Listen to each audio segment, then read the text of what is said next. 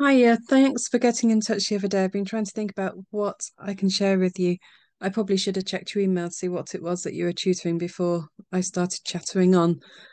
But basically, most of our games are quite, um, well, my technical skills aren't great, let's put it like that. So when we're working with kids online, say we're doing times tables, I'll do this one just to know, right? We always use Zoom so that we can annotate the screen.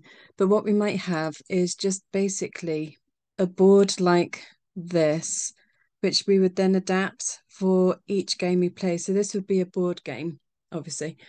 Um, you you roll the dice, and that dictates how far around the board you can play.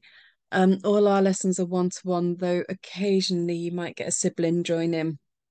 So ones like this, it's quite easy to adapt and play with two people, but a lot of them don't really work for more than one, say the tutor and the person, or the tutor and the student, sorry. But walking around, moving around the board, if you land on a forfeit, you do as it says. So landing here, you'd have another go back one, etc. First person to get to the finish wins. Sorry, the brain's not functioning today. So we have kind of like quite a few templates like that, which are just board games, which when I'm working on, if I'm face to face with the child, we print them out. If we're online, then we just bring it up on the screen and click on the annotate button and annotate accordingly. So say I'm Dawn and you'd put the student's name or whatever. Yeah. So that's the sort of thing we have. That's one of the type of templates we have. Another one is nope, that's more person to person. Mix and match. I do this an awful lot. So basically, what we'd do is, whoops, um,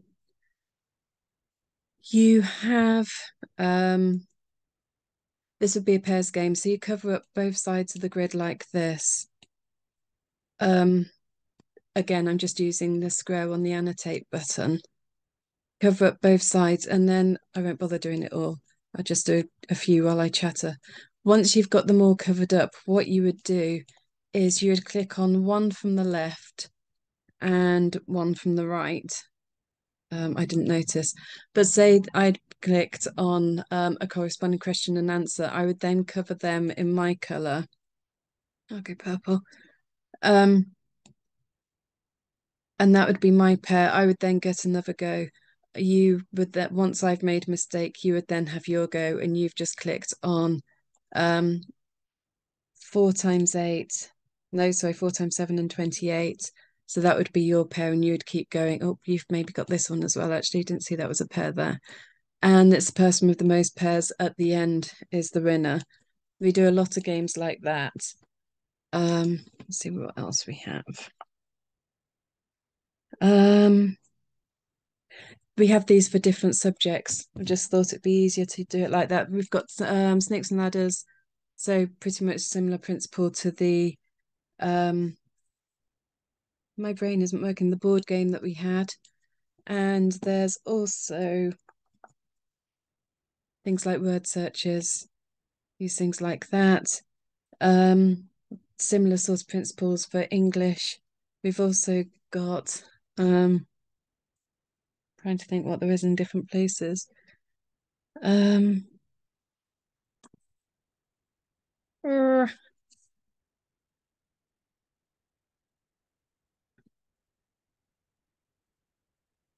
I'm not sure what there is under there. I think this may be younger than you said you were working with. Um,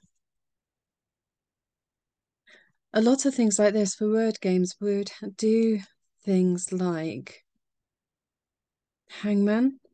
So, for example, I mean, we do this for kind of like grammatical terms and things as well. Once you've, so say I'll have my go since it's only me here.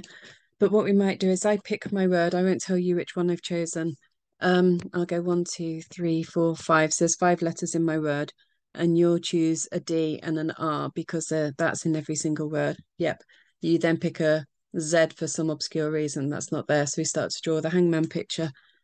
And then as you guess the word, and then if we're doing it with something like grammatical terminology or something, um, at the end of it, you have to define it. Same with the word searches and things like that. So once you found it, you have to define it. I've also got kind of like the phonics games here where you have to colour and match. Um, it's a lot of what we do these days is more back face to face. So our online stuff isn't as, oh, we don't basically have as much as we were using. Battleships doesn't really work online. If you do any face to face stuff, let me know and I'll send some more of this stuff over. But that's pretty much the sort of templates we have. Um, and there's all sorts of things within the creative writing, but that's more kind of like getting ideas and then getting them to write about it. I tell you one we have. Let me see if I can find it. Funny pictures. There's a game they're called Funny Pic. Well, I think it's called Funny Pictures. That's what I've always called it.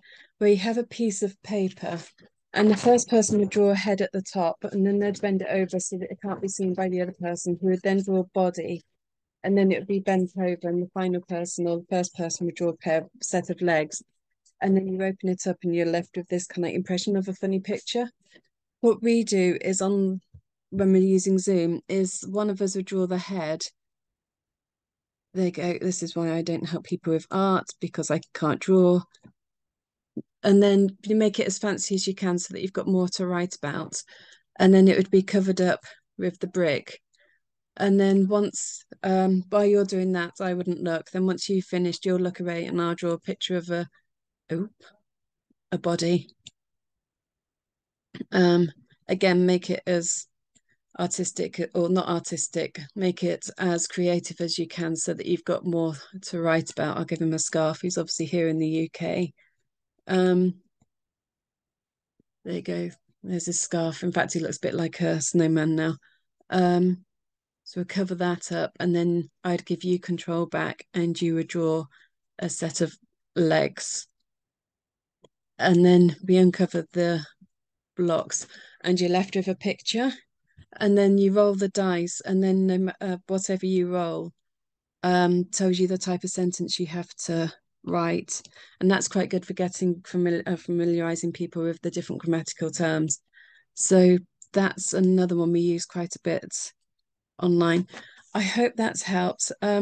If you want me to give you an idea of any of or if you want me to send the templates across, if it's been of any help at all, let me know. And I will send it over. If it's not the sort of thing you're looking for, I hope it's kind of like giving you something food for thoughts. But have a great Saturday. Take care, and thanks for getting in touch. Bye.